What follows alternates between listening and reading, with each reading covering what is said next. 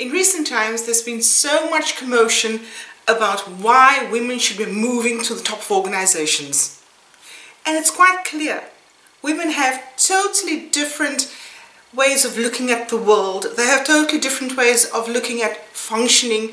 They have a totally different look on just about everything. And we don't only need the Lehman Brothers, we certainly don't need the Lehman Sisters, but we do need their combination, and we need to take charge of the talents, and we need to use these talents in a beautiful way to combine with what we have at the moment. So what I'm really encouraging is certainly look at what you've got at the moment, and there's been so much evidence in America as to how the situation has developed since women have become part of running companies as well. It's been a great success, so make it part of your success.